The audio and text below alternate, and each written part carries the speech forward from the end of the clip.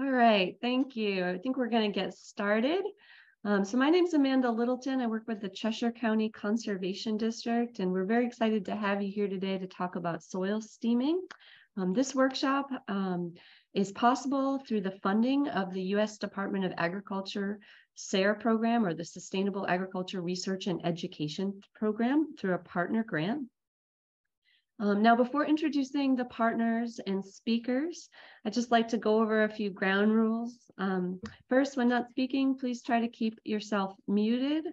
There will be a Q&A portion of this later in the workshop, and at that point, you can be putting questions in the chat, but there might also be an opportunity for you to unmute and ask your question as well. In the meantime, we'd love to ask you to please introduce yourself in the chat. Enter your name, where you're calling in from, and any affiliations. If you have a farm or an organization that you represent, it'd be great to know. And particularly with that information about your introduction, if there's questions or anything you hope that we dig into on soil steaming, it would be great to start to put that in the chat as well. That way it helps to give our speakers and the facilitator for the panel discussion later some ideas of where the conversation can go. So introduce our speakers. We're really excited to have Bruce Wooster of Picadilly Farm with us, who is our partner on the SARE partnership grant. Also, Cantelmo of Heron Pond Farm, Becky Madden with UVM Extension, Andy Pressman of NCAT Northeast, Jeremy Delisle of UNH Cooperative Extension as well. So we'll hear from everyone throughout this workshop. Next up, just share what our plan is for the agenda. So we're going to jump right into the producer roundtable. Bruce, Andre, oops, I apologize for the typo there, not Andrea. I'll change that quickly. And Becky are all going to have some time to speak, and then we're going to jump into a Q&A with Jeremy, and then Andy is going to wrap it up for us and provide any additional resources or questions.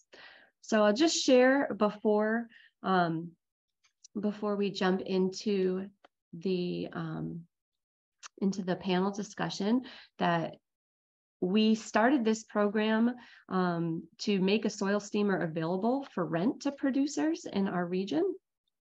And this is something that if you are interested in it, we'd be happy to talk to you more about. We do have a rental program that's active in partnership with Picadilly Farm in the Cheshire County, New Hampshire area, though the steamer has moved around to neighboring counties in Vermont, Massachusetts, and throughout New Hampshire as well. So be happy to answer questions on that if you're interested in utilizing the equipment throughout the discussion.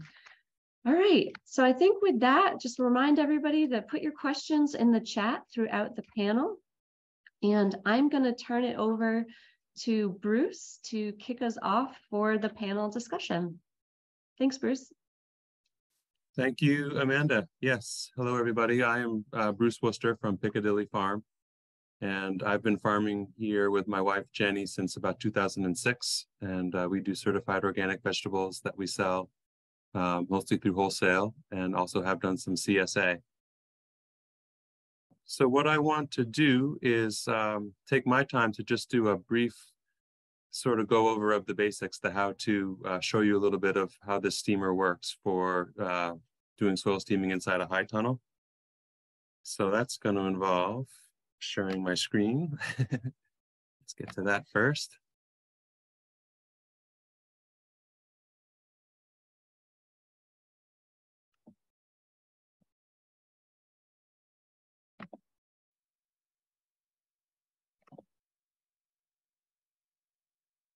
All right, have I got a slideshow queued up? Does that look okay?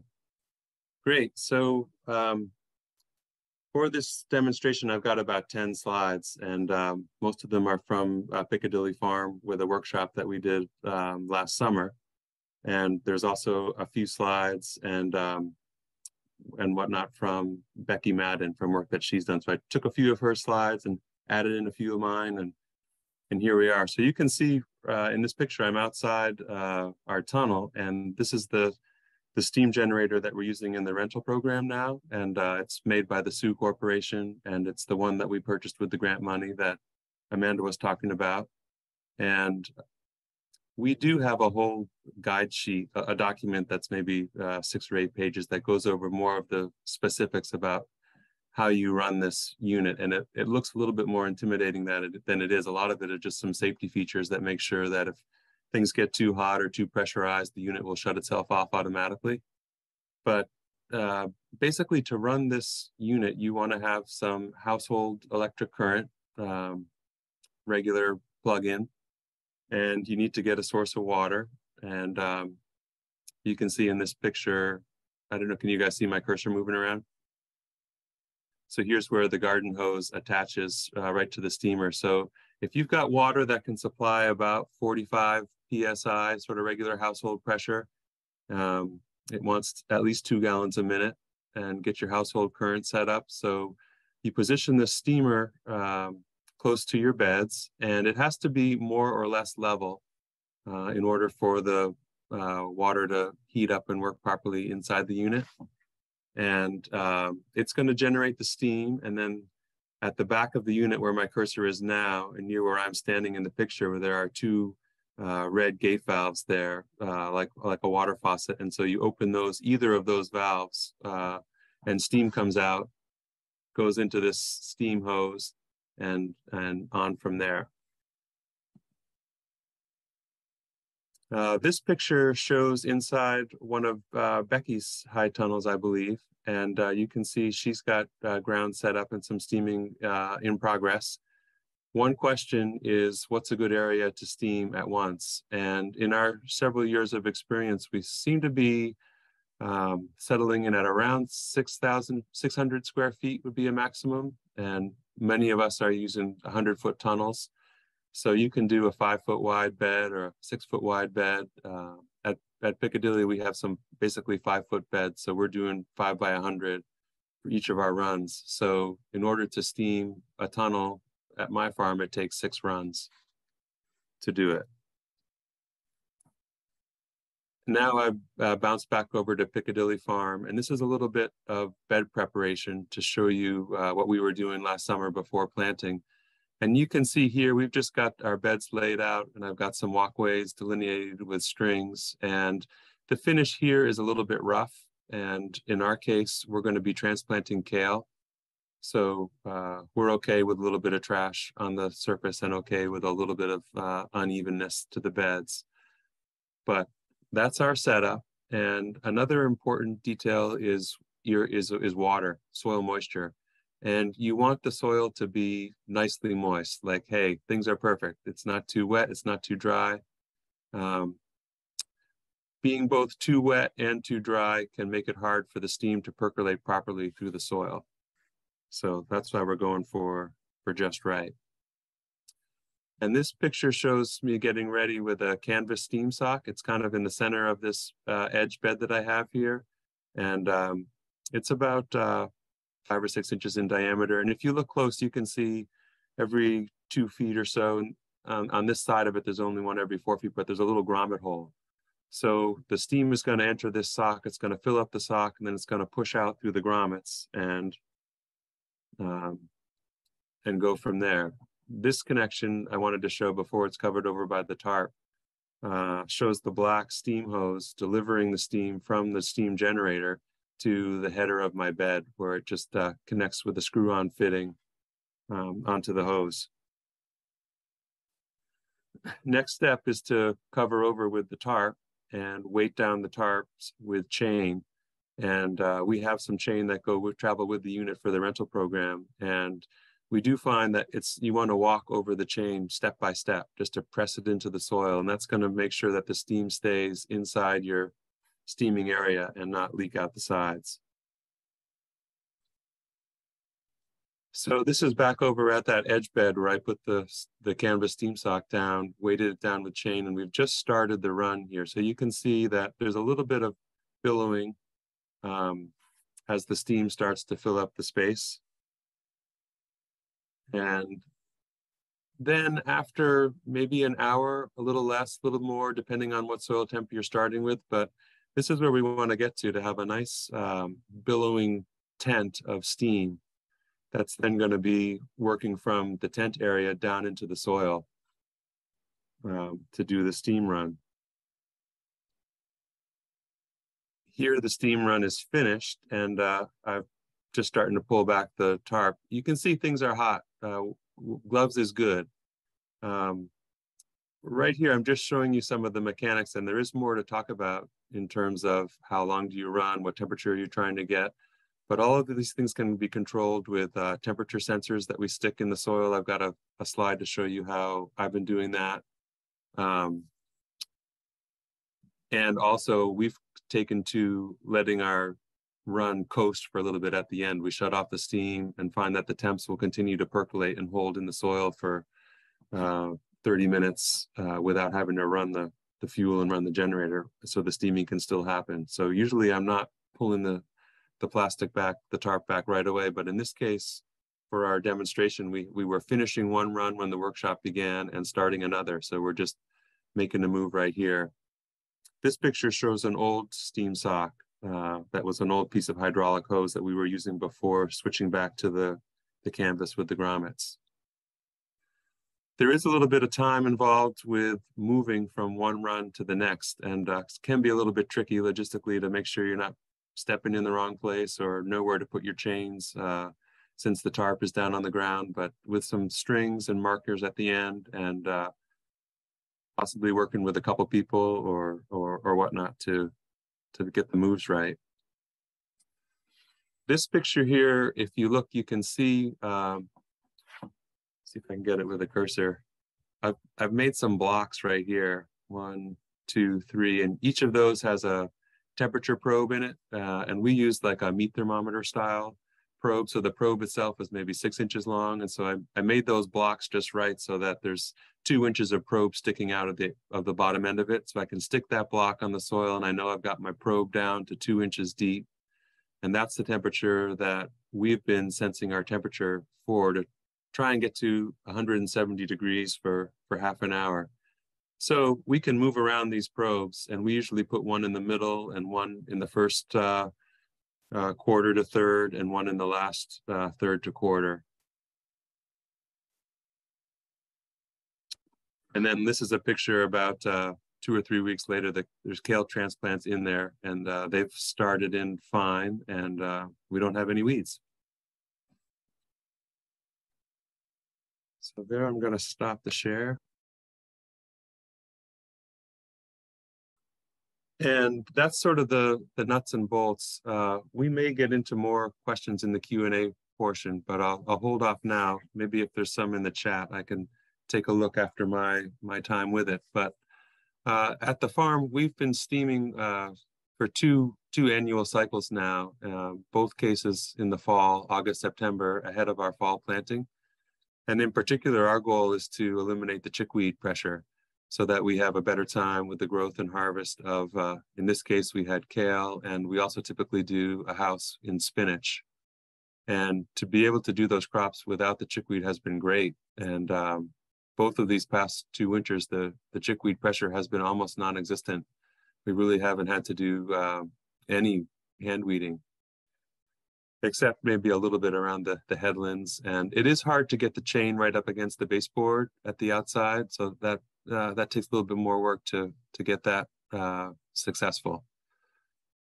In our couple of years, one of the things we've been playing around is the temperature, and we have been finding that the steam can unevenly heat the tunnel that we've created.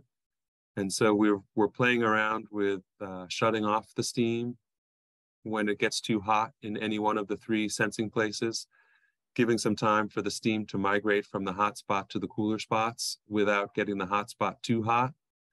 And we've also been playing around, like I said earlier, with shutting off the steam about a half an hour before we're finished and letting that all coast.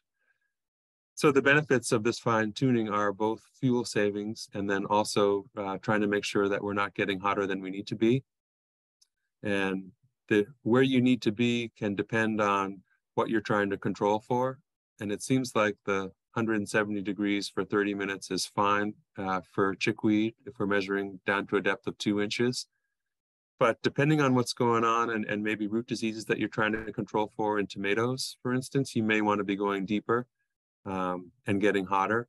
There are some industry standards, and the collective research seemed to indicate that if you're at 180 degrees in your target area for half an hour, that's going to also take care of pathogens and not just weed seeds.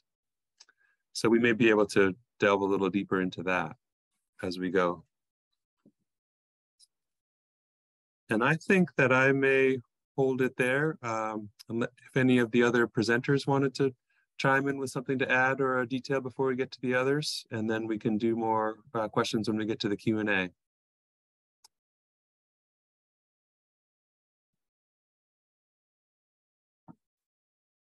That sounds great, Bruce. Thank you.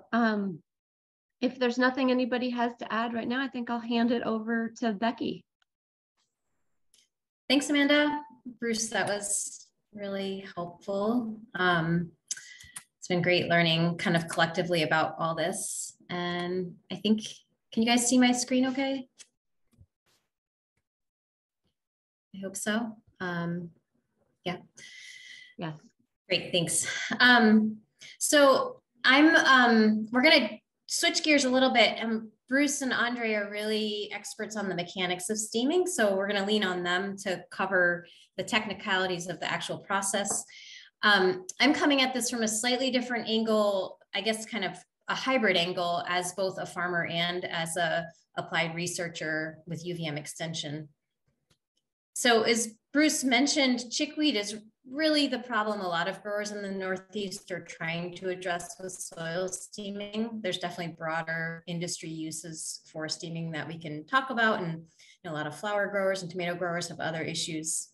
But on my farm, this is what things were looking like a few years ago. And over time, I've heard Andre and folks from, Paul and Sandy Arnold and Jericho Settlers, lots of farmers talking about soil steaming. So I knew about it and was curious about its application on my farm. And also in my work at UVM Extension, I work primarily on soil health. And with all of these practices like tarping, solarizing, steaming, biofumigation, the question is always like, what's happening to the soil microbes and what's happening to our soil health? So I was trying to hone in on some of those questions as a rookie soil steamer. So just to show a little bit more of what was happening with chickweed, direct seeded spinach, this is the populations we were looking at. And then you can see the harvest is really pretty impossible on direct seeded spinach when you have a chickweed infestation. It's probably a familiar sight to many of you.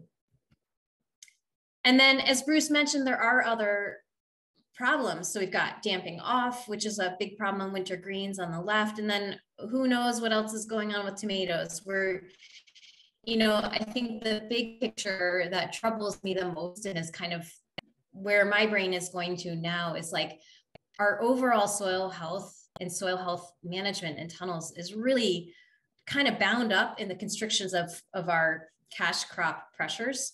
And also it's just a unique system. We're not getting rainfall. We're putting in really high nutrient inputs and we're pushing these systems hard. So our typical practices we know promote soil health, like cover cropping and resting the soil.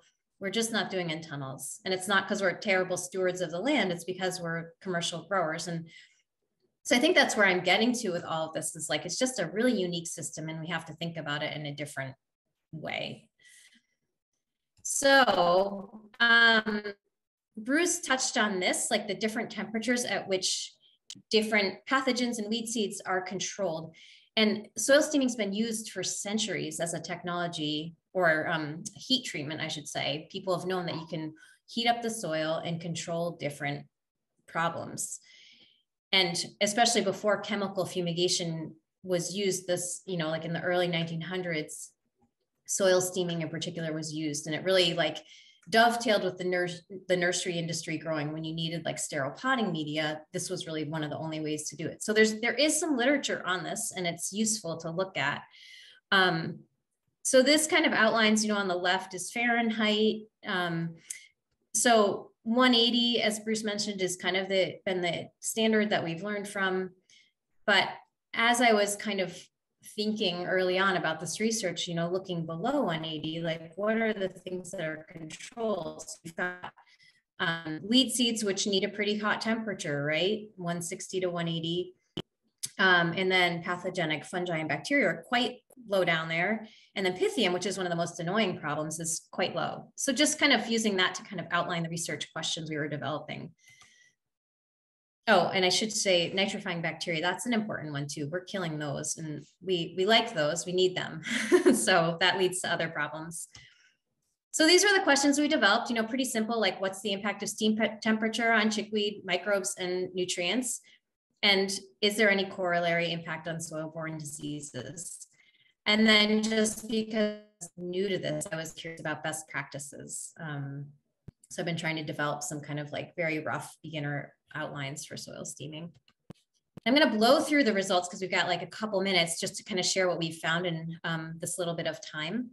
So I was surprised. Well, first of all, I was like super naive in thinking I could actually control temperatures accurately. As Bruce mentioned, it's like very kind of like, you know, you put in like 5 different probes and temperatures are all over the place under the tarp. And I've been grateful that he and Andre have developed these more refined techniques for temperature evenness. But I was warned, but it wasn't as easy as I thought. So I bought a used steamer and couldn't even get it up to 180 the first year. But I was like, sweet, 140. I got this great control. I could just like end the project here, right? 120 is not so great, but we do see this difference between 120 and 140. So I was very encouraged by this. Also learned the hard way that if you disturb the soil all, like I know it's a basic principle of weed management, you don't want to disturb the soil after you've controlled them, but we like to do dumb things over and over again. So that's what we saw here. Planting or even just a gentle management of the soil afterwards, you do see that seed populations are quite high, at least in our system. So comparing 120, 140, 160, again, we're seeing like, you know, I think 160 is actually optimum, but pretty good control. I was curious also about the carryover from year to year. With these high populations and the fact that we are tilling between crops, I think we're going to need multiple years. So it kind of bears the question of like, how can we practically do this? We have 10 tunnels on my farm. As Bruce was saying, it takes like 6 rounds. It's a lot of time and fuel. So trying to figure out if you can like blast the populations in 2 or 3 years of steaming, or how we can kind of best manage that. And just these populations that get kind of maintained in the edges and corners is troubling for me. And I also, like, as I was reading more and more about this, that's also where the populations of Pythium and other soil-borne diseases are hanging out. So you're creating reservoirs. Any areas that are missed are a reservoir for future problems. So I think one of the lingering questions for me is actually, when we go to lower temperatures, are we just producing incomplete treatments? And also with these areas that are incompletely steamed, and are we leaving behind things that we actually don't want? Like originally I was like, oh, let's keep the things we do want, but are we actually creating hotspots? So weed seeds being the obvious one, but are there other pathogens that are hanging out? And I did that on purpose, stupidly, threatening my marriage really by leaving a control treatment in one of the tunnels. And I was like, I'm going to be a real researcher, but I'm, you know, doing this on my own farm. So here you go. I left a control in one house, and over the last 3 years, it has just become this reservoir of problems. The whole house was super clean except for that one area. So again, complete treatment seems to be really important. Amanda, should I shut up? Or I've got like if you have more to share, feel free to use a few more minutes. Absolutely have time. So just quickly, I'm just going to describe what we saw with the microbes, because I think that is the thing people are interested in.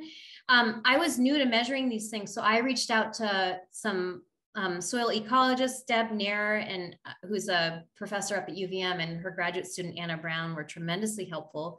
They suggested using these things called eco plates, which are basically like a very generalist way to understand the consumption of carbon in the soil, which is what organisms are eating. It doesn't tell you exactly who's there, but it tells you 2 things. One is the rate of consumption of the carbon substrates in the tunnels or in the soil. And then the other is the diversity of organisms that are consuming the carbon substances. So you basically like take the soil, I didn't do this, they did this, but take the soil, dilute it, put it in these plates you see up here. And then when they get purple, the varying degrees of purple reflect the amount of consumption and the diversity of organisms. So kind of cool. It doesn't exactly hone in on who's there, but it gives us a big overall picture of what's happening with steaming. So as we would expect from the literature, most organisms are killed by steaming, and it doesn't seem to matter exactly what temperature based on my, like, you know, this is just like 2 years of research, not like exactly the, you know, publishable, but we see it drop, and then over the course of the year, it's climbing up. So I really only sampled, I did a bunch of samples right after steaming. The dots represent when I did it, and then 6 months out, and then a year out. So we're back up after a year, but there's a precipitous drop, and that was what we expected. But the diversity actually goes up a little bit and then kind of plateaus, which is, at first I was scratching my head, but Deb really introduced me to these concepts of kind of this rebound. And the analogy I think she gave me was like, if you clear cut a forest that's at its climax, what comes back in? Like this huge diversity of pioneer species. And you're also unlocking all these different substances with steaming. So different microbes are going to come in and chow down on this like disrupted system. So not sure if it's good or bad, but you do have a broad diversity of organisms after steaming. So I think the big take home is, yes, steaming is destructive to the microbe populations, but we can also kind of manage for that. And, you know, kind of the next step for me is thinking about what we can introduce that's beneficial immediately after steaming. And that's kind of what the, you know, all the recommendations are. Like, you're creating a clean slate. You don't want bad things to move in right away because they will take advantage of that. So what can you introduce that's good? And I think about like when you take an antibiotic and right afterwards, I'm like, I need to eat sauerkraut, I need probiotics, all those things you want to introduce back into that kind of cleared out system. Nitrate is interesting. And at first, I think anecdotally, I had heard that nitrate increases right after steaming, but actually you're killing those nitrifying bacteria. So you're leaving a system that actually has more ammonium. If you can recall from your soil science, that organic nitrogen gets broken down into ammonium and then nitrate. So by killing the nitrifying bacteria, the other organisms that just get it to ammonium are actually present. And at the same time, you are releasing nitrogen from all the organisms that are getting killed because that's in like their cell structures. So it's kind of complicated, but again, I think like thinking about how we can introduce beneficial organisms that will help convert the ammonium into nitrate is important, and also not planting right away because the ammonium can be toxic to transplants. I'm going to stop there. That's kind of the bulk of what I was going to cover and let Andre go. I guess I can take questions or people can chat questions.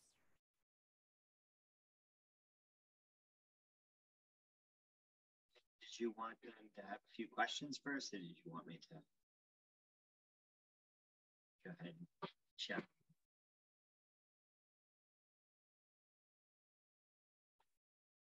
Let's just jump right into yours, Andre, and then we can do questions at the end. Okay.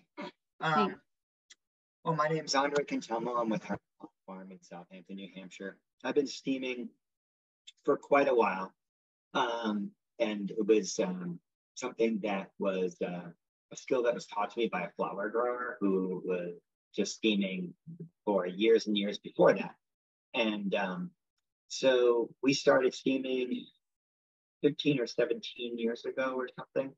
And it's changed a lot throughout those years. We started with, like many people, an undersized steamer for what we wanted to do. And then we started to get newer equipment and better equipment to do things. what I'd love to talk about today is going to dovetail a lot off of what Bruce and Becky were talking about. I mean, we can get into other specifics later, but I'd like to address things that came up. So Bruce, unbeknownst to me, like, you're taught by somebody and you just do things and you don't know what you know sometimes, particularly if you don't know why you know them, So I think I've learned a tremendous amount from both Bruce and Becky and formulated my questions better. Even though I was kind of doing things right, I was just doing them because I was taught that way and not that I actually had any real knowledge of what I was, doing. And so Bruce brought up a really particularly important thing to me, that his soils and spots were getting to like 212 in order to get other parts of the treated area into the targeted temperature, which was like 170, 180. And so what we started to do was come up with like, okay, so how can we answer these questions and how do we do that? And then the other thing was about like what's going on with the biota and can we address these two things kind of simultaneously? So I'm going to share my screen. I have not put together a presentation for this particular thing. I have a very long seeming presentation, so I'm going to skip through some slides and show you guys some stuff. If I hope that doesn't get too confusing. But the first thing I want to talk about is what Bruce was saying with soil moisture. Now we use, in order to get the right heat, an even heat, which is super important no matter what system you're using. You have to have the correct soil moisture, and it's listed in the literature as 25% of carrying capacity. And there are some, actually now the monitors have come way down. You can get some of these things from Brookdale Fruit Farm and other places. Toro makes a really good one, but there is and I apologize, I didn't edit the sound on this, so it might be loud, but this is my technique for knowing when the, oops, I can't get the thing into share mode. I can't, presentation. There we go. So grab the soil, squeeze the soil together. It holds together pretty well and yet still crumbles. Now, not going to tell you that that's exactly 25%, but that's darn close. The other thing that we used to do that we used to recommend to people, so if you saw a prior presentation of mine and that we don't do anymore, is that the soil moisture has to be right before we really get into that final tilling or bed prep. We used to just bed prep everything and then water. And the watering, the active watering, particularly with the sprinklers, really kind of filled in those cavities that Bruce was talking about. Like you need airspace and you need that moisture to conduct the heat, but you need the airspace to let the steam flow. And when we were watering, when we were, just to get moisture into the beds after bed prep, we were basically sealing the top by like compacting all those air spaces out of the top, which was lengthening our steam time and making our distribution of heat more irregular. So getting to the right soil moisture ahead of time was really important. The other thing I'll point out that we changed is that this is the same steam stock as Bruce had, and this is the steam that was in his steam stock. And so we have talked to the manufacturer and they don't make them this way anymore. Now they make them with all the grommets on one side. And that's because it actually is beneficial to you to have all the grommets up instead of half down, which, and the reason for that is plentiful. Like this is a canvas stock, enough steam is leaking out of the bottom of this stock to get your soil temp. But also if you're looking to get to the right down pressure that occurs by having that tarp on top, it's preferable to have most of the steam going into the airspace above. And so we have taken to folding these socks the opposite way. We also now are steaming slightly larger areas with the same system. And the reason is that we are doing it with a zone control system. So the very thing that Becky was talking about, it's really difficult to get your temperatures dialed in. we've decided to tackle that problem and come up with an onboard controller into the steamer that can more precisely deliver heat, and more importantly, shut off heat when necessary. So instead of doing one bed at a time, we're now doing two. And if you want to take advantage of what Bruce was saying with having like leaving the tarp across this area for 20 minutes, half an hour, what we've taken to doing now is having 2 more socks and another tarp. And you can disconnect those lead hoses that Bruce was talking about and hop them over to your next set and just leave the other one alone. And that's gonna let things cook a little longer and also reduce your steam time, which reduces the amount of money that you're doing. All of these combined, I'm gonna say out loud, is I used to steam exactly the same way that Bruce steams. And now some of the things we incorporated this year, we're using 1/3 less fuel to achieve the correct temperatures. And it's mostly because we're not overheating. As what Bruce was pointing out, getting to 212 takes calories, takes fuel. And so basically by not doing that, we're actually just using less fuel. Again, this is not a temperature sensor. I need to work on my temperature sensors. Bruce showed me his, and I went and got from a smoker, a barbecue setup from True Temp, which is like just if you want it, a Wi-Fi temperature setting and you put it in your barbecue outside and you're sitting inside your house, you can actually have the barbecue, like your meat settings in there. And all I did was cut that, and you have to use thermocouple wire. I used regular wire the first time I did this, and it doesn't work. You need a wire, it's called thermocouple. And you can lengthen those probes from just the ones that sit on your barbecue and just go inside the barbecue to mine are now like 50 and 25 feet long. So now I have 4 probes, the length of my bed, and it Wi-Fi's to your phone and tells you the temperatures. And the reason that that's important is you want to really over time find out what's the hottest spot in my bed. And for me, I kind of know that now. And so these probes I put in at the 2-inch mark right here. And these are my temperature control probes. And I put whatever depth you want to go is the depth you would put it in. And it's important to put it in the hottest part of the bed. And this is the zone control system. And I set the output at 170 degrees. So at 170 degrees in this probe, we'll send it to this relay. And then that's going to shut off a butterfly valve at the steam generator, which I'll show you in a second. So these are those magnetic butterfly valves on the setup. And what happens is when it gets up to temp, these shut, and then that zone, that bed will shut off. And you can actually, just like Bruce said, you can actually on the monitor still watch the thing climb. And sometimes even though it's set for 170, it might get up to 185 degrees before it starts going down again. But more importantly, if you look at your other temperature monitors, the little probes, you'll see that they're getting warmer, even though no steam is flowing through the sock.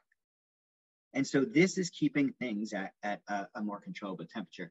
The other thing that's a tip if you're into steaming, I don't know if Bruce said this, but see, this is 3 pounds.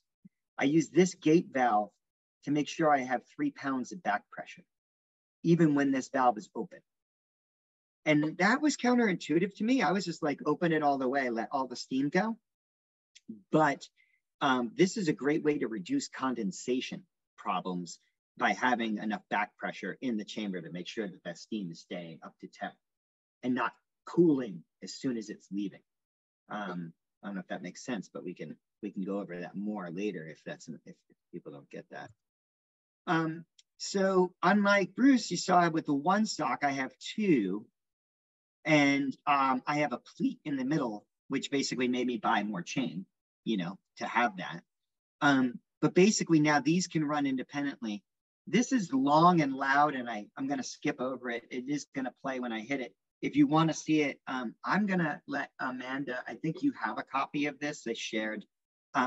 It could be available as a PDF to anybody if you want to share that later, or if you want to contact me, I will share these. But basically, this video just shows the zones going on and off, but it takes like 2 minutes to cycle, and I don't really want to take all that time. But you can hear the steam running, and then eventually you'll hear a valve click and the thing just blow up. But I'm just going to move on to the next thing. This is just the philosophy that Bruce went over and the temperatures that people were talking about.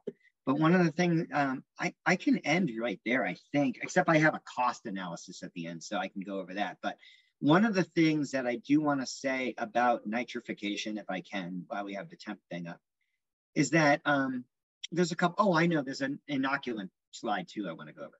So 2 things. One is that the danger of the death of the nitrification bacteria is not their death. It's the shattering of their cell structures that happen at temperatures above 190 degrees.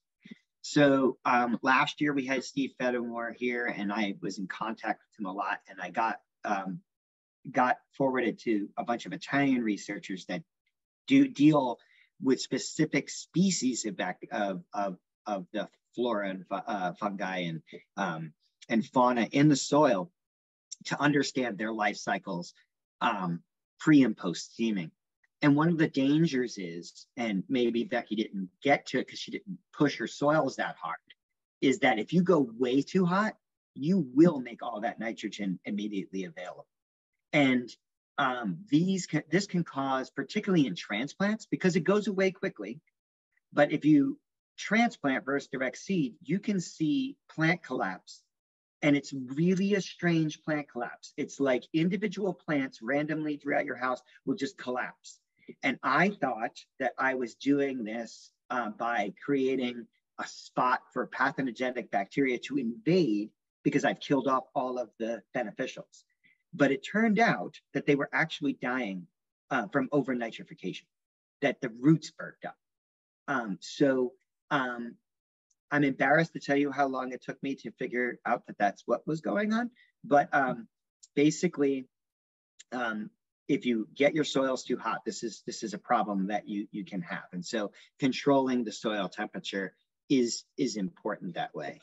And yeah, this is, okay, so this is the inoculant that I wanted to show. And this is another thing that they have good data on. Now, I was up at the MAFGA Farmer to Farmer, and we talked about this, and some people mentioned some stuff, and I followed up, and it was true. So basically, this is an inoculant that you can get from Johnny's, and you see this laundry list of beneficials that go in, right? Sounds like an amazing thing to do to your soils. Turns out that you can apply this to your soils after steaming, and then they do tests afterwards, and they can't find these species anymore after a month. They can't find these species at all. And the reason is that they've been eaten. And they've been eaten mostly by your resident beneficials have bounced back. And so what they find with this stuff is not so much that you're getting protection from these, although I have another theory, and I'm going to propose that. And I want to say that with a big farmer opinion flag waving. I have zero data to back this up. But my opinion is that these beneficials occupy an ecological space that slow down maybe the repopulation of your pathogens because they're occupying space.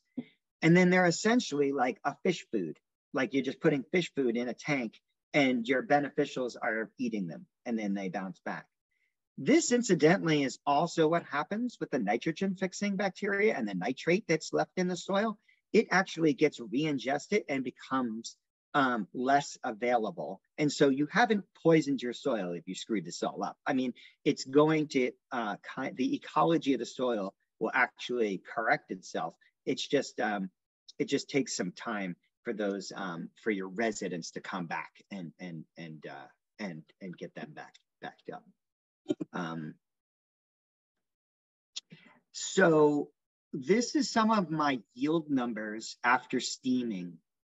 And so, and this is like, the reason that this is important is not so much like if you do better or worse. The importance of, you didn't see my beginning slides, but they looked a lot like Becky's, where basically it was unharvestable and there was nothing to be had out of some of my tonals. So these numbers are kind of an average over a few years of everything, but not spinach. And the reason I'm not including spinach is obnoxiously high yielder and would skew the numbers. So this is like, you know, baby kales, mustards, lettuces, arugula, mixed greens, that kind of thing. Spinach numbers can be much, much higher. I have definitely gotten 4th and even 5th cuts out of spinach in these houses, which is a little bit like unrealistic to think that you would get out of other species. I think that's mostly due to its winter hardiness too. I mean, we all know spinach is like, we hardly ever cover it here, you know? And so then the other thing is that like, this is the cost of steaming in these sets. I have a 20-year depreciation on the steamer.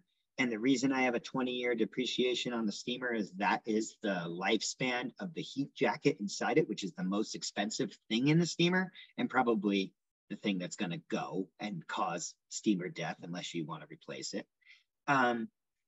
And some of the labor numbers, fuel numbers for steaming. And so basically, if you see our cost was, you know, about 17 cents a square foot for steaming this year, this past season. And then we're thinking about like different fuel prices. Now, the fuel went down, not up. But I was just looking at like some possibilities and saying that even if the fuel went up this high, it still would only be 20 cents a square foot, which seems to me, you know, really a reasonable, you know, a reasonable thing to think about doing still. I think that that's it. You know, we just doing the direct seed and the transplant crops. The transplant crops, I have to say, this is where I run into trouble. Like I ran into trouble in the past, but now is, you know, perfectly fine. A quick thing, we're recommending now, it's this isn't 100,000 BTU. This is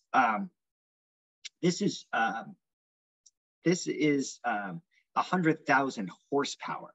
So I don't know why I put BTU on the slide. So the steamer that you saw in the slides with Bruce is a 20 horsepower unit. This is 100 horsepower unit. And this is over at Queens Greens, and we do 5 zones at a time. Their greenhouses are 34 by 200, and we do 1/2 of the greenhouse at a time. And so it takes us 2 hours to do their 34 by 200 house, 2.5 hours with the switch. So what I've been recommending to group buys now is not this unit because it's way too expensive, but possibly we should be getting 50 horsepower units instead of 20s for sharing. And the reason is you can do an entire 30 by 96 greenhouse in 2 hours, 2.5 hours, probably 2 hours with a 50. And this, if it was shared, would maybe make more sense. But I think that we might be premature in that, and that the shared unit is not booked solid to my knowledge yet.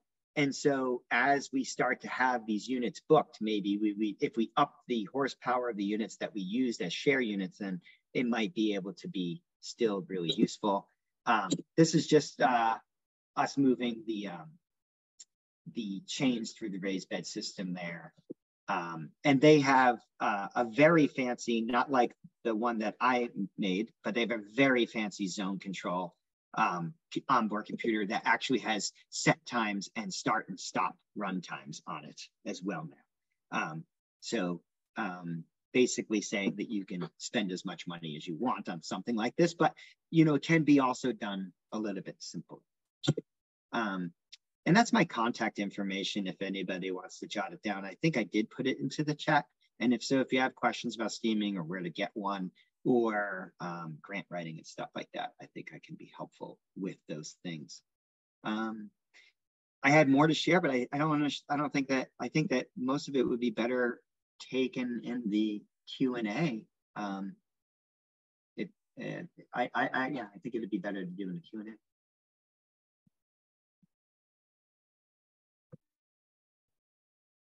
Amanda, do you want me to take it from here? All right, hey everyone, I'm Jeremy Delisle, UNH Extension here in New Hampshire, based in Merrimack County near Concord.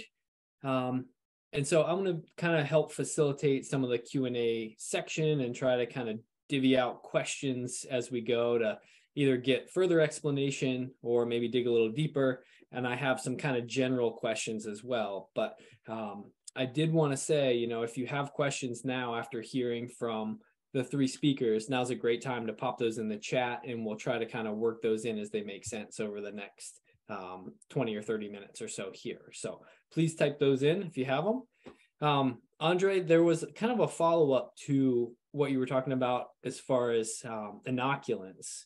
And one person, Rika, was asking whether or not, are you saying inoculants are worth using to feed the resident microbes or are they not worth using?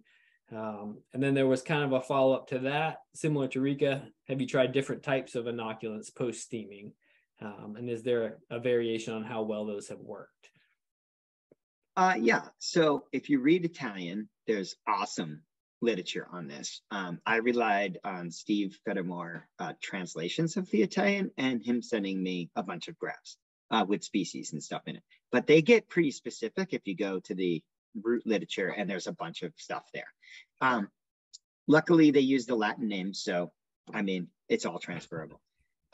I have only used the one inoculant available from Johnny's, although I was at the Mid-Atlantic trade show and vegetable meetings, and there were a couple of vendors there that I visited with many different kinds of inoculants specific for different things and different treatments. So it might be really interesting to see.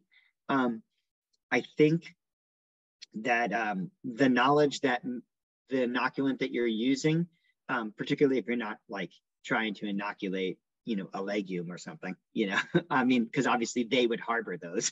But if you're just trying, we're doing targeted soil stuff, that maybe the idea that we're going to get that mixed species right is probably an illusion. But the data definitely showed that the bounce back was so much faster with the addition of inoculant. So I don't think that it's a bad idea to put inoculant down. Again, I want to stress how much this is such a farmer opinion right now, and that I am not an authority. I mean, I have a degree in soil science, and I still don't know what the hell is going on at this particular process. Although, I can read the data. I just know what the results are kind of leaning towards that. If we put an inoculant in, the soils do better. I don't understand the mechanism right now. So what inoculant goes in is not exactly my expertise.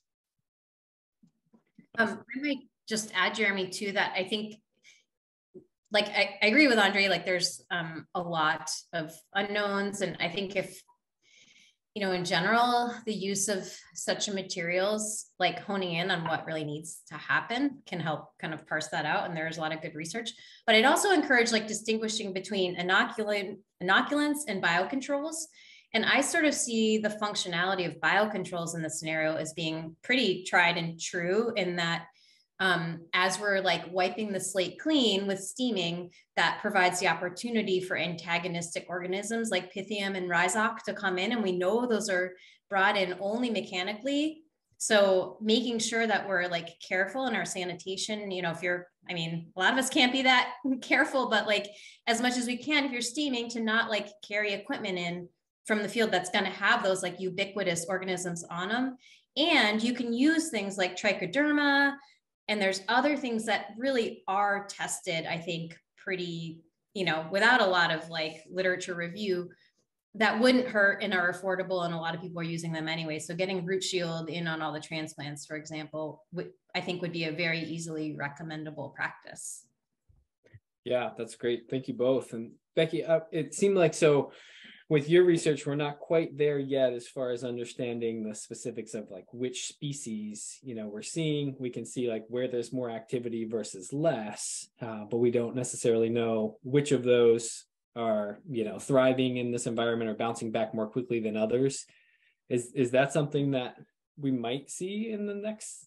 Yeah, I mean, I'm not even close on that. Like, I think this was like a very, you know, like this was I think a $30,000 grant for 3 years. You know, it was kind of like can we even like get at this question? So I think, you know, to be frank, I'm not going to be the person to do this research, but I think it would be a great project for somebody to take on. And I think it would involve, like, you can use very specific enzyme lab tests to reveal each, you know, like if you want to look at like nitrifying bacteria, you want to look at like sulfur, you know, like whatever you're looking at, there are ways to do it. And I did like kind of go back and forth with Deb about like, well, maybe we should like really hone in on a couple of things, but we sort of took the like low budget broad sweep. But, and I'm sure like Andre's saying, like there are people so far ahead of us on this, like Steve Fenimore's done a ton of work, like obviously Italy knows a lot, but we can't read it. So, but yes, I think I wasn't even close with getting at like what's actually happening. Okay. All right. I'm going to go to the chat for some questions that have popped in throughout while everybody was speaking. One was really about whether or not folks are steaming in the field as well as in tunnels. And so curious from the group experience you have field steaming, and is that something that growers should be looking at this as an option for, or is it scale limiting at this point? You know, are the economics there? Do we feel like, what are your thoughts on that? My first field steaming was is in our right next to our farm stand. We have a children's garden, and so economically, it really pays to have an incredibly clean garden for people to look at, and that, like, you know, it's a feature of the farm. Field steaming could be in certain crops could be profitable. And this was going into a question that you were going to ask later, but I'll touch on it a little bit, is that the in high value crops like strawberries, for instance, if you are combining it with a biofumigant like mustard meal or a grown biofumigant, then you're really getting such incredible benefits, and those strawberries seem to jump right out of the ground and go. And this is the bulk of what Steve's work is about, right? I mean, like, he's a strawberry grower, right? Or no, I'm sorry, he's a strawberry extension expert from UC Davis, right? But the real kind of holy grail of steaming is that in the European systems they're one-pass tilling steaming systems, and so there's 3 of those systems in the United States. One of them is in Yuma, and it's a $1.7 million rig that basically tills, makes beds, steams, and everything is perfect out the other side. So that's something that we're not going to do here, right? And so what we're working on now is different tillers, both in the greenhouse and for the field, that can do it. One of the problems with field steaming is slope. Hot air rises. And so a lot of us don't have pancake fields, but we might have that in a greenhouse. So the success we see in a greenhouse, we might not see in a field, because the incline will force naturally most of the heat to go uphill. And we will find that we'll even end up with hard times holding down our tarps on the uphill side, because the pressure starts to climb so great, but yet the pressure on the downhill side is so low. That can be solved a little bit with some vacuum, which we use vacuum also in tomato systems to get the steam deeper, quicker inside the tunnels, which we didn't talk about because it gets complicated. But if people want to know about vacuum, that's a different story. So those are the problems with field steaming that tillage steaming would solve. These systems that would be run with like a steamer the size that like Bruce or I are working with are very limited because to strip tillage steaming. And then also we are working with Sue in the creation of a BCS attachment that is basically, you know, for a walk behind tractor in that way. So those two tillers are something that a lot of work is being done this year, possibly have some prototypes by the end of the year and stuff, but we're 2024, 2025 before these things are any kind of cost-effective way of bringing it to the public, I think, you know, to be truthful. So stay tuned and keep an eye out for some new developments that are maybe better suited to smaller scale and more affordable on those scales. Awesome. All right. So this one, there's a question here about minimum outside ambient temperatures, or, you know, is there a target that you're looking for temperatures? I'm assuming kind of in general that, you know, as soil temperature increases, you know, just requires fewer inputs to raise that from that point up to the target temperatures. And this also, Becky, tied into something that you were talking about as far as the response rate from, you know, the microbes that you were measuring and, you know, how quickly they responded. And I wondered if that was tied to temperature as well and what time of year that was happening. So just thinking about soil temps, you know, is there a target that you're looking for? Are you waiting until a certain point in the season until temps come up somewhat? Is that a factor? And I imagine it is a factor when it comes to the cost of getting the steaming done. Sorry, you're talking about the temperature, the outdoor temperatures? I think, well, the question is about outside ambient temperatures, but, you know, I'm reading that as that may tie into soil temperatures as well. Yeah, I mean, it takes more fuel to raise the temperature more. So, but, you know, so I think Bruce actually had some pretty good data on the difference between like steaming in September versus October, and then even into November, how much more fuel it used. But it's pretty significant, I think, starting from, you know, wherever you're at in September where it's still very warm.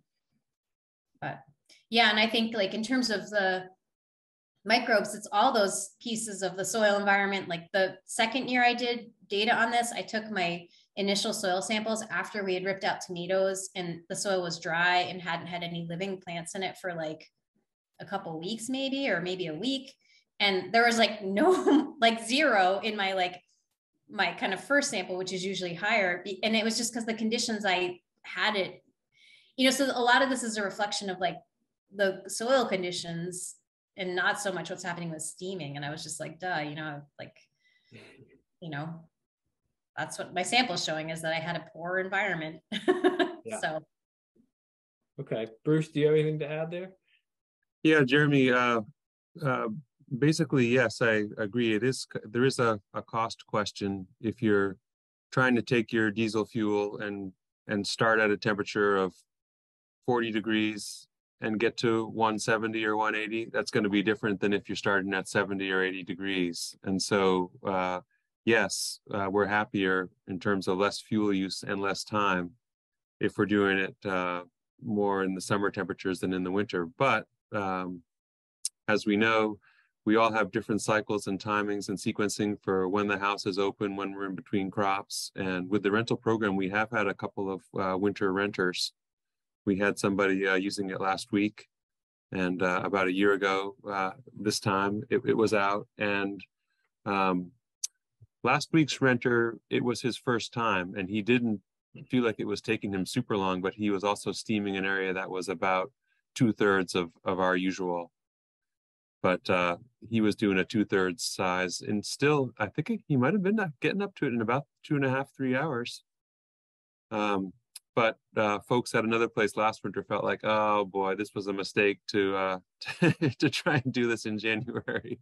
Yeah. So long story short, that there's nothing that mechanically that says you can't, but in terms of the costs and all, it's just you got to factor that into when can I get the unit and what my crop sequencing is. So that's just about the sort of fuel and time. And in terms of what's happening with the micro organisms, that's another question. Yeah. Okay. Becky might have access to in the list, like we have a steaming listserv, which I guess also has a Google group, which I haven't figured out yet. But Chris Callahan made a spreadsheet. There's one available from Sue, but Chris made it like super easy. And one of the factors in his spreadsheet was delta T. So your start and temp, and then that would give you an idea of fuel use and run times and stuff like that. And Becky might be able to put a link to that somewhere. Yeah, I can share a link to it, and if we have time, I can pop it up here too if people want to take a look at it. That's great. There is a question here about controlling diseases. In this case, it's specific to bacterial speck.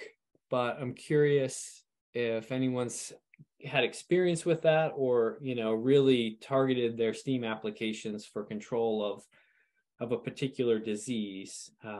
I know that here in Merrimack County, we have a grower that is hoping to use the same unit this year, and they're after a soil-borne pathogen, Fusarium, and so they're going to try to utilize it to see if they can knock back the disease pressure that they're seeing from Fusarium, and just kind of compare and contrast, beds that are untreated versus treated, and see if they can see a visual difference there. But anyone else with experience and any success stories to share on that, Andre? No, I saw Becky unmuted too, and I was about to say Becky probably has a pretty good anecdote about like not going treated and untreated in the same house. I suspect she would say, but I'll say it if she won't. But go ahead, Becky. Yeah, no, I agree. I guess I would just encourage, so I don't have any experience with specific ones. I know like flower growers seem to be, and tomato folks like really more honed in on the specifics, but Fusarium is going to be a lower temperature than bacterial speck. Fungi are killed at a lower temperature than bacteria in general. But I'd also say, just to, if people are asking, to understand exactly the biology of the organism they're trying to kill, like bacterial speck, I think can persist in the soil, but I also think it comes in on seeds and transplants too. I'm not a pathologist, but I'm pretty sure. Whereas Fusarium is like in the soil, ubiquitous. Again, if we're not moving soil between tunnels or on equipment, then you can be pretty confident that you would clear it out at least until it gets tracked in somehow. So sure, that would be, I guess, my thought on that. Yeah, so we should expect good results, hopefully, from doing this in their tunnel. I did just want to quickly ask Bruce, circle back around, just the size of the plot that you're able to do at a single time with the current setup. Can you just repeat that for us? Yeah. 6 feet by 100 feet. Okay. All right. And I would also just double back on that, on the disease question too. We haven't had any big surprises or what the heck just happened as a result of our steaming. Okay. So that's just we haven't seen collapse over here. I'm still alive. So right on that, like what are we recommending as far as like how long to wait after steaming before planting? Well, as Becky was saying, and she may be able to chime in too, but if your transplants are going to be hitting the ground living quicker than seeds, so you're more likely to run into trouble with transplants. And we put in the kale maybe about 3 days after, and didn't see the kind of unusual dieback that Andre described. Okay. So I don't know, Andre or Becky, 3 days? Right now with the zone system, I was literally still steaming and they were planting the other side. So I don't wait at all now. As a matter of fact, I kind of like that the soils are a little warm for them coming out of a house. And, you know, like, even though I'm trying to harden them off before they're going out for the winter, you know, a lot of times my timing is just such that, like, I'm, you know, this is what's happening. In the past, I would have waited a couple of days or something with the transplants particularly, but I'm not waiting at all anymore. Yeah, I mean, we actually don't wait very long on our farm either and haven't seen harmful effects, but I think, so I'm still trying to like scratch the itch of like what exactly happens when like Andre saw those transplant problems. I think, you know, I was reading up on it a little before, and I think like when there's primarily ammonium, so NH4 plus in the soil, plants will take it up. But if they take up too much, it'll kind of deprive them of sugars and carbohydrates. And that's when they get limp and kind of like floppy, and then they die. And then at really high levels, it can burn roots, like you've probably seen from like high concentrations of like chicken manure. So I think that's the danger. If you don't have a ton of organic matter or things that are going to be converted into ammonium and steaming, I think you're probably okay. But I don't really know. I think a lot of us anecdotally are kind of just like winging it, planting, and we've been okay. So. Okay. Interesting. Yeah. To hear the spectrum there. So you hedge your bets for 3 days or possibly plant quickly after, but right. Site specific and soil specific, depending on the organic matter and the source of that ammonium that's being released. And just to note, you can take a sample that, like, most labs will turn it around in 24 hours if you're concerned, and they'll give you, you can ask for nitrate and ammonium like on a 24-hour test. So I don't know. Yeah. Good option. Okay. So this was a question that I had on my sheet to ask too, just about frequency of steaming. Sounds like there's a little bit of variation there as far as how often folks are doing this and whether or not it's annual or kind of as an ad needed basis. How often are the folks, the experts on our call, doing this? Any more than once a year?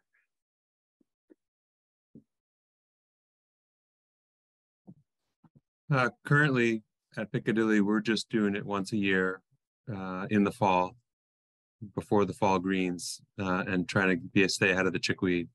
And so we've got 2 years of doing that, and they've been pretty happy years. And so I think we'll do it again this fall. And I'm not sure, at some point, maybe we'll throttle back and try and skip a year and see what happens.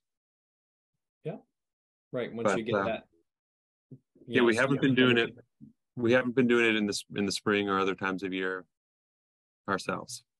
Okay. We do it in the fall on all houses every year, and we do 11 houses a year.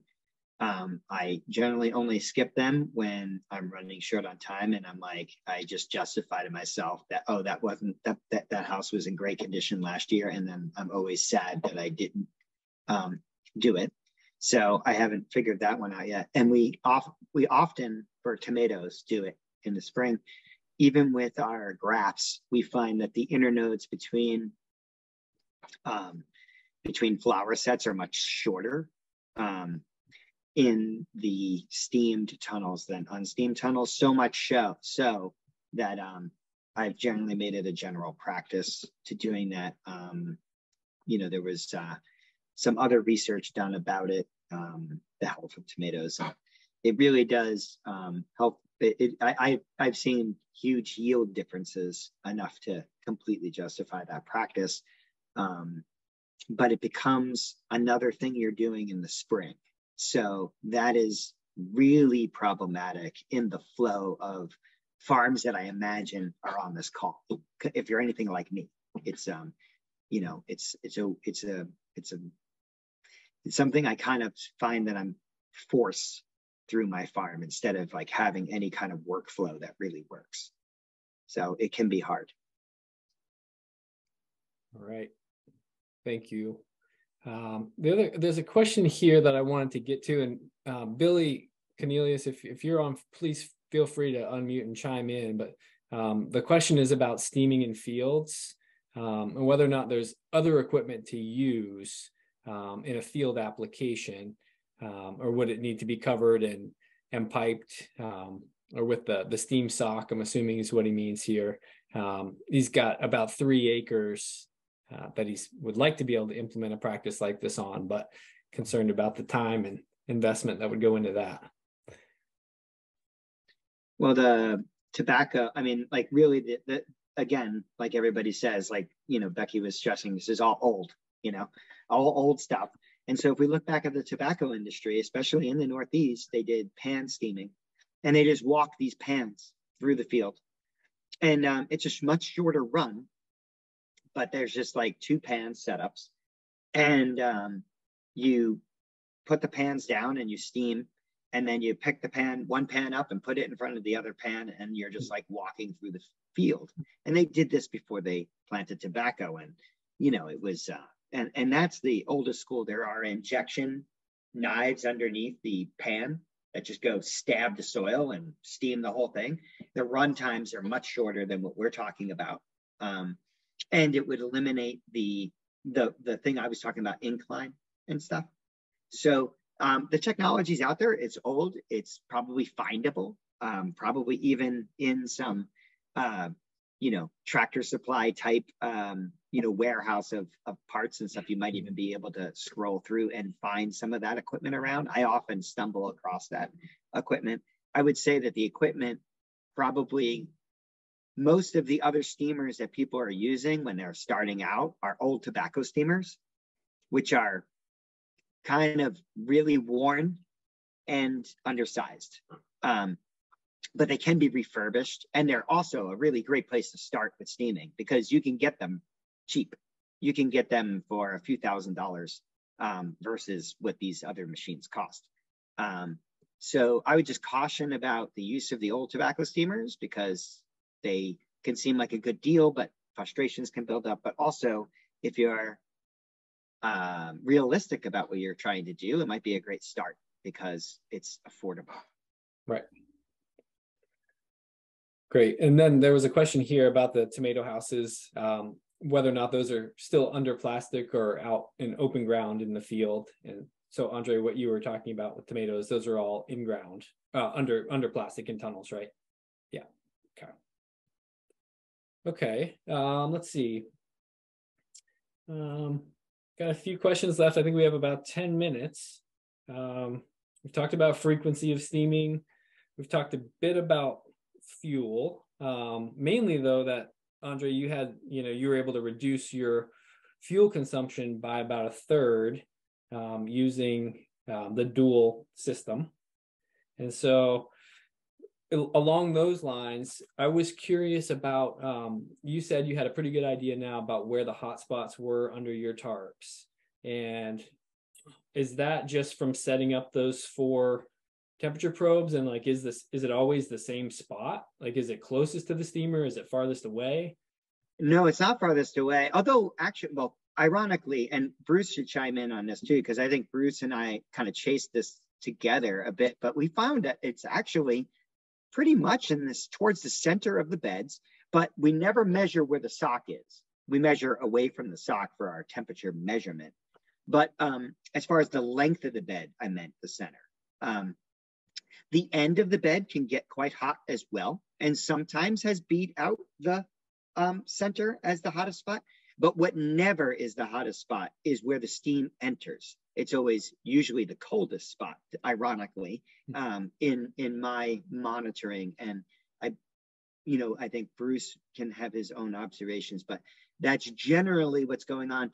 But it has never, the confidence level is not such that I run the probes without also having the monitors underneath and saying, ooh, that's running hotter, and picking up the monitor and moving it if I have to. So it was kind of like saying that with a caveat as to where the hottest spot is. But Bruce has some experience, and he actually helped me track down the hottest spots as well. Yeah, I would say it's hottest in the middle of the run. definitely. And then usually coldest closer to the steam sock, to the entry point. But once I think I found I was hotter at the beginning. So every so often things seem a little bit screwy, but it's going to be hottest in the middle almost invariably. So to kind of build on Andre's practice there or no, Bruce, I think you were both talking about this actually kind of, but you know, tracking that to a point, getting close to your target temperature, and then coasting for that 30 minutes or so, give or take, towards the end. So we would then be looking at which of those sensors do you feel like it's most important? Well, your two steps though, Jeremy, you're putting two steps together there.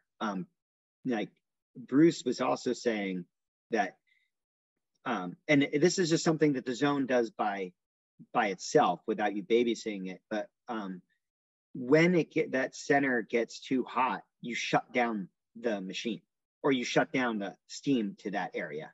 Mm-hmm. And then this gives the rest of the bed time to catch up. Separately, you're supposed to hold 170 degrees for a certain amount of time. And what Bruce was saying is then when you do achieve that across the bed, then you shut down and coast the whole bed. So there's actually two kind of shutdowns for reasons, but the other like they're kind of two different. You're achieving two different goals. Like first you have to get the whole bed up to temp, and then you can coast. Gotcha. Okay. All right. Yeah. So I can add. So in the last couple of years of trial and error, we are finding ways to do this manually. Just measuring the temperatures ourselves, and then opening and closing the valve at the generator, and that's good. And now Andre is also working with Sue to get some electric solenoids and temperature monitoring that can do that for us. And so there's benefit there. And I have been talking a little bit with the Sioux Corp people to see if we could, what it would be like to get a couple of those solenoids for the steam generator in this rental program. And so that may be something that is in our future here as well. Excellent. Okay. I don't see any more questions in the chat right now, but if you do have them, now's a good time to kind of squeeze those in here at the end. We've got about 5 minutes left. I want to make the most of our time. We heard a bit from Andre about economics and the cost of fuel in various scenarios there. The cost to steam a house with labor to run the steamer itself included. So we have a sense about that. Andre, anything else to add about plans for steaming in new and different ways going forward? You want to touch on that anymore? Well, I mean, this was concentrating on soil steaming, but one of the things that I think has changed my farm a little bit is, since I have one, that we actually sterilize all of our 1020 trays and other pots because we reuse so much. And because we have that probe, we can only bring those up to 160 degrees without melting everything in our container. So we put them in a box truck and just basically put the steam the steam pipe underneath the door stuffed with some Rime and just the probe in there. And when it gets up to 160, the solenoid shuts, like Bruce was saying, shuts it off. And we just hold everything that we can fit in that container for 30 minutes and pull it all out and rather confidently fill it with our potting mix and drive on. How about tools? Are you putting tools in there as well? I hadn't. I mean, listening to Becky sounds like a really, really good idea if you're going to bring a tiller from inside to outside. However, I don't ever use my tools before I steam. I mean, after I steam. So, the workflow is such that I'm probably, but it's a good idea. I can see the benefit. Some of those people are using steam cleaners, which are high pressure steam or high pressure water or something, which would make it better for cleaning. This is low pressure steam, which is pretty safe and usable in those other ways.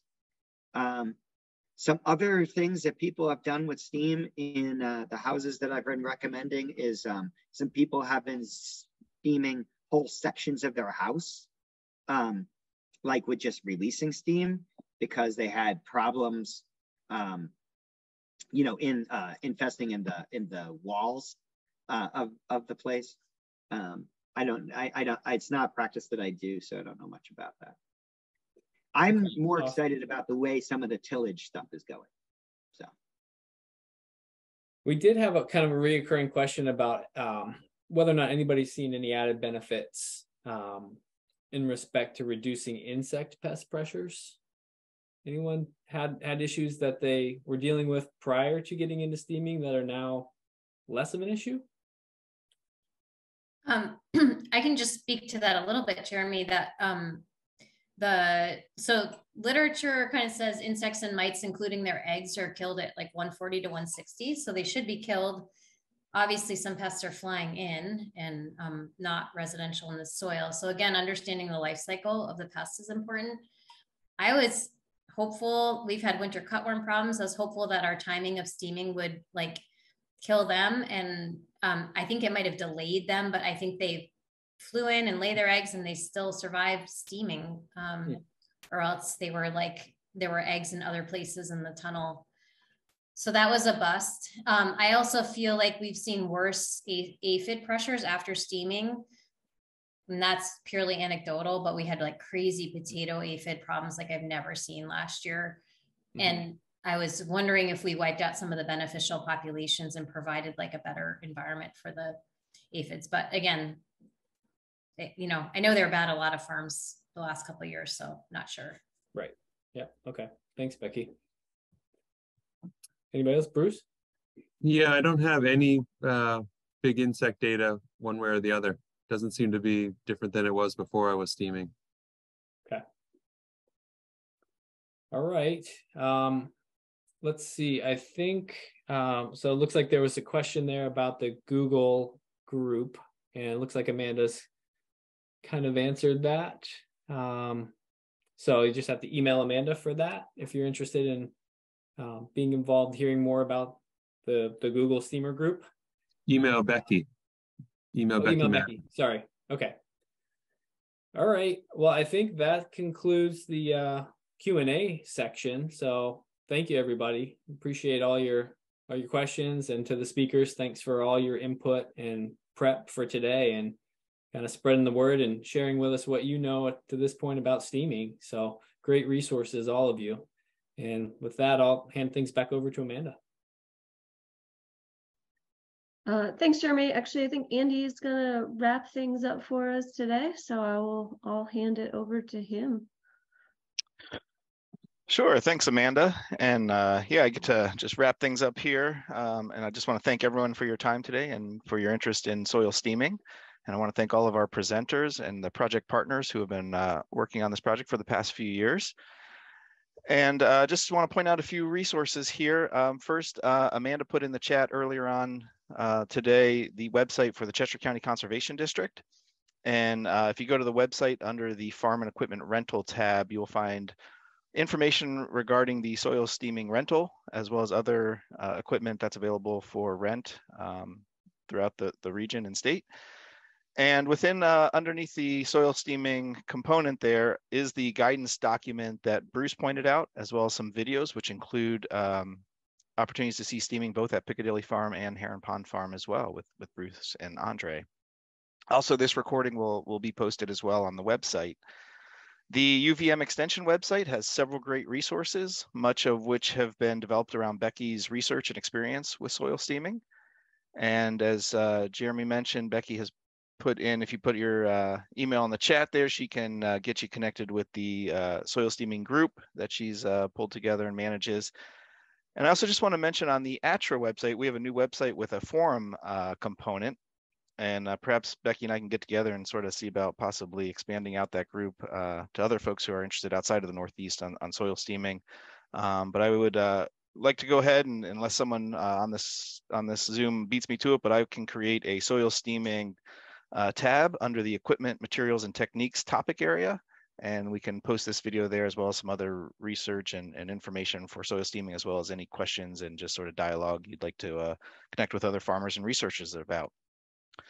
And finally, just if you have any other questions regarding the rental program or how to sign up for the soil steamer, make sure you visit the Cheshire County Conservation District website, and you can touch base with Amanda and Benet to reserve a time to use the equipment.